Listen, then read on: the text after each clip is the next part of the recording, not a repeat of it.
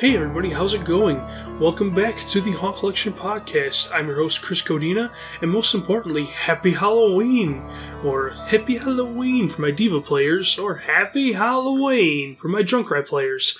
Oh god, I should cut that out, but I'm not going to. I really like Overwatch, guys. Anyway, it's Halloween. Yeah, guys, this is the first Haunt Collection bonus episode. It's for Halloween, the big holiday for all us spooky folks. So if you didn't listen to the last episode, I mentioned at the end of it, what I'm doing for this one is I wrote a story to share with you guys, and I'm going to read it for you. I won't take up much time, because I know you guys got to get to your costume parties or man the trick-or-treater doors and all that,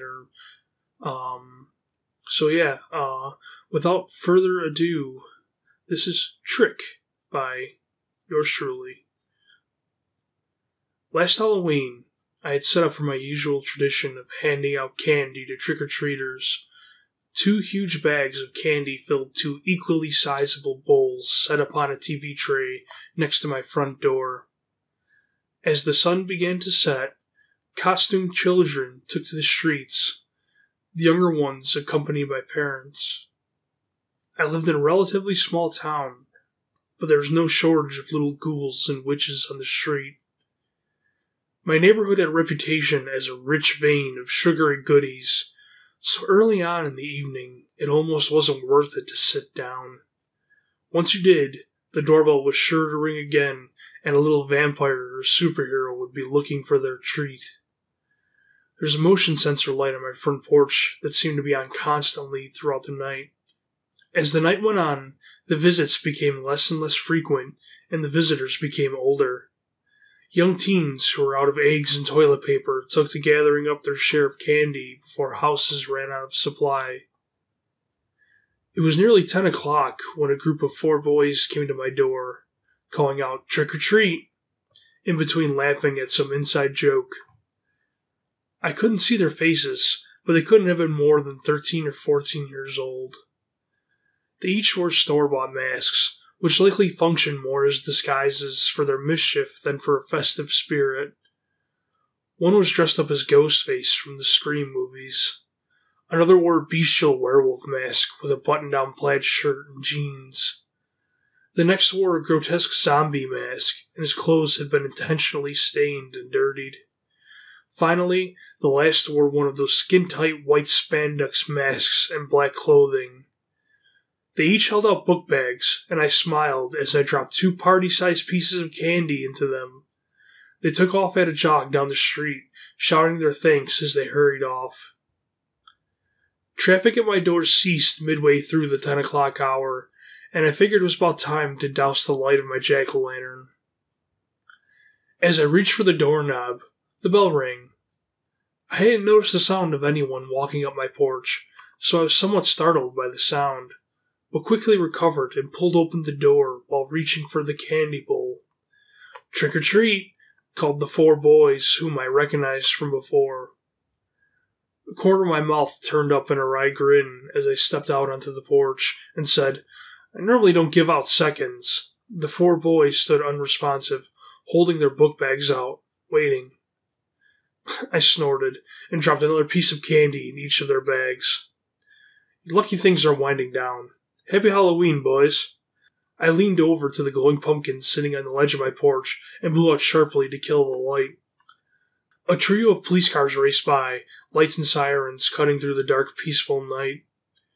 Watching the emergency vehicles speed down the street, I told the teens, "Be careful out there. People can get crazy with their pranks." When the blue and red flashing was out of sight, I gave the boys a nod, shut the door, and locked it. I took the mostly depleted candy bowls and dumped the remnants into a small glass dish on my dining room table. Continuing on to the kitchen, I washed my hands in the sink and grabbed a beer from the fridge. After returning to the front room, I plopped down on the couch to relax and catch a couple horror movies before the Halloween TV season ended. Sipping at my beer, I watched Michael Myers stalk and slash around Haddonfield.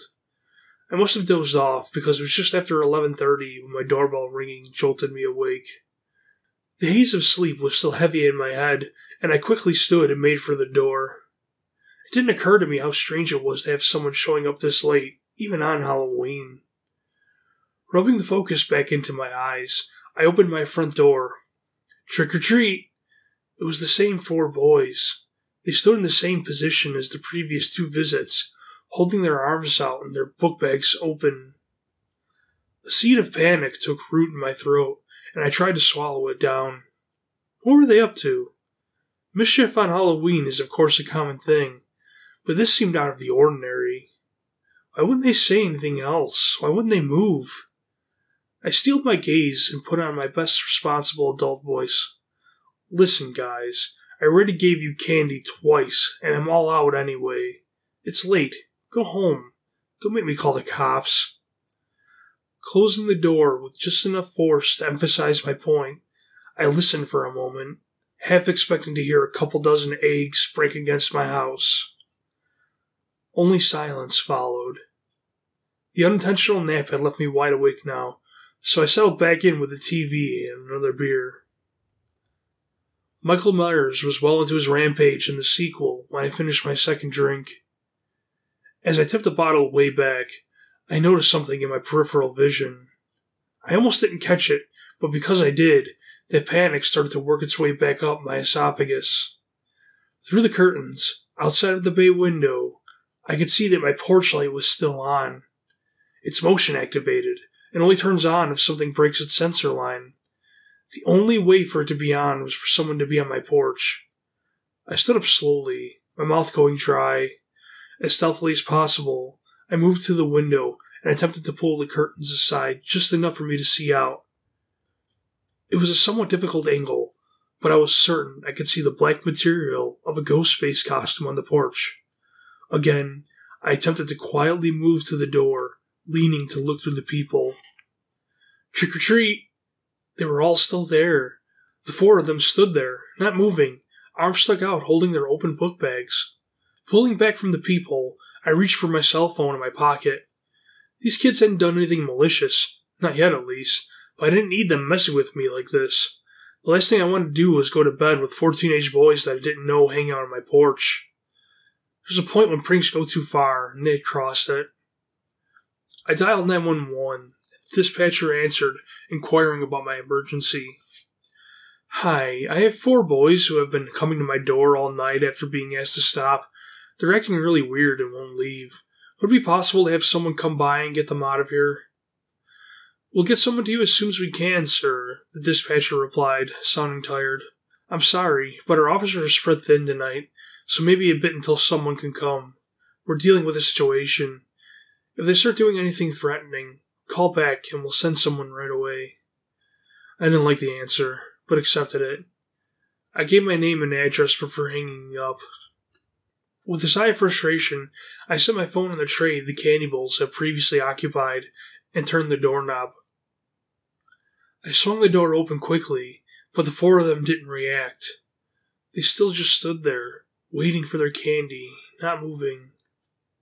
I couldn't see their eyes, but I could feel them on me through the material in their masks. It was tough to tell, but it was almost like they weren't breathing. I didn't take the time to think about this in my anger. Instead, I snapped, I called the cops, guys. You'd better get out of here now. I slammed the door hard, not waiting for a response and hoping that was enough to scare them away. It occurred to me then that it was probably really stupid to open the door at that point, and I gave an involuntary shake when I considered what could have happened if they tried to get in. A pit formed in my chest at the prospect of a very real danger standing on the other side of my door. I double-checked that my lock was secure and went back to the kitchen. Another beer sounded great, but I opted to leave it in the fridge in favor of keeping my head as clear as possible.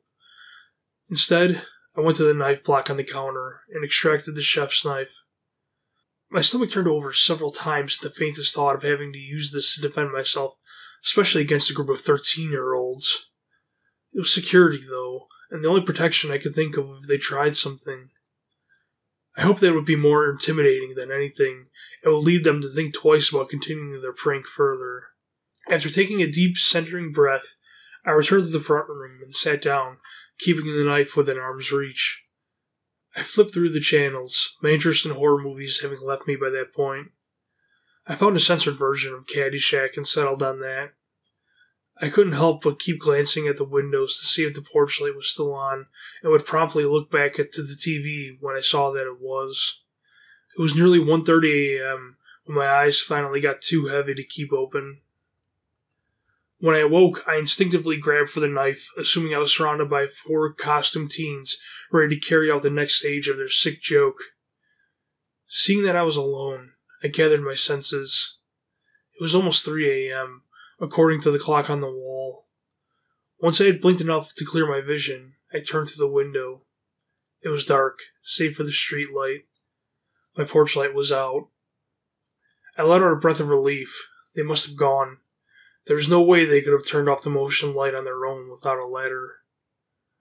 I set the knife down, now feeling somewhat silly over getting this worked up about kids playing tricks on Halloween. I patted my pockets and looked around the room for my cell phone. I remember leaving it by the front door. I walked over and found it on the tray where I had left it. The blinking light notified me that there was a new text. It was unusual for me to get text messages this late, so I started to check it as I turned from the door. "Trick or treat!" I heard 4 voices call from the other side of the entrance. I froze mid-step and nearly dropped my phone, doing my best to stifle a scream. Did I really just hear that? Or was my sleepy brain playing tricks on me? I slowly turned and leaned to the peephole. They were still there. They were in the dark now. I could only see their silhouettes from the light cast by the street lamps, but they were still there. They remained in the same position as before, with their arms held out, begging for more candy. They didn't move, not an inch. They just stood there. I threw myself back from the peephole with a gasp. What the hell was the matter with these kids? There was no way I was opening the door again this time. Continuing to back away from the door, I found my way back to my knife on the front room table. I picked it up and remembered my phone in the other hand. Intending to call 911, something caught my eye when I unlocked the screen. The text message I had received was from my sister, who lived on the other side of town. I wasn't going to read the text, but then I happened to notice a few of the words. She had been on the way home from a Halloween party when she asked me about what happened a few blocks up the street from me. Apparently everyone was talking about it in a Facebook group for locals. Someone had lost it and started shooting at trick-or-treaters shortly after 10 o'clock. Almost every on-duty police officer was on the scene dealing with the shooter in the aftermath. There were 4 victims. 4 teenage boys. I set the knife back down and returned to the front door. I opened it. No one was there. So yeah, that's my story, Trick. Made just for you for Halloween. I hope you enjoyed it.